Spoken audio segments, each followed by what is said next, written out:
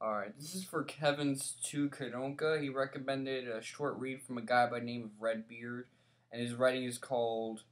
By the way, that's his pseudonym. It's not his real name, I believe. And it's called Might is Right. I read the first 16 pages and the last 16 pages.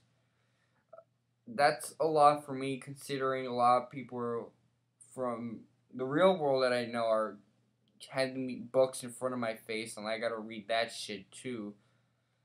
So I'm reading a little bit of everything. So first 16 pages in the beginning, first last 16 pages in the end. That's the golden mean for me. Now, I like this way that this book is like represents itself.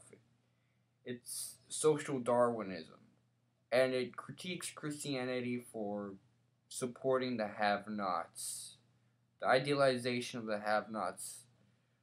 Um, Now, if codependent people fantasize themselves as a white knight, this heroic surrender, the martyr is a bigger surrender than that.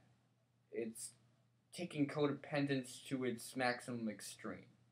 And I could see how that might damage people's perspective on the haves and the people that are not the have-nots. How they're sort of demonized. And that might be bothersome.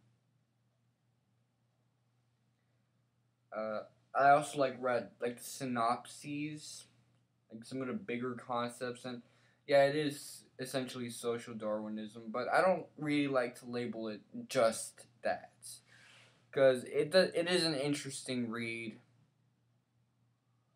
Now, what I really gotta think about is what do I take from this? Oh, by the way, Heavens2kadonka.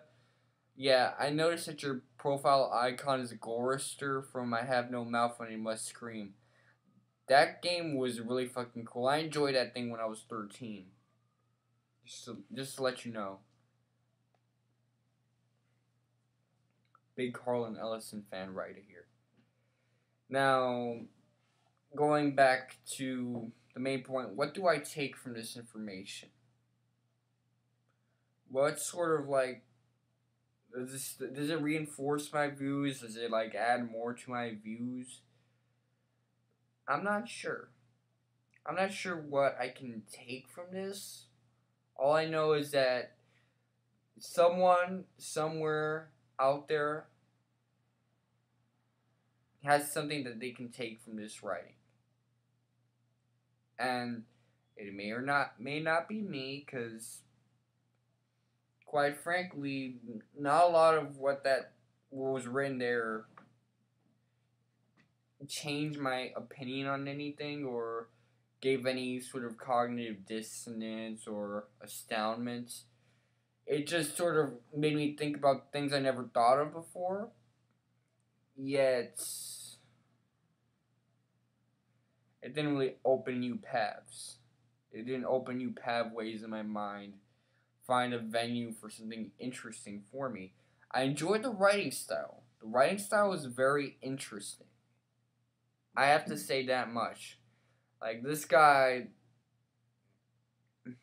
he did have that pseudonym, but he's a brilliant guy.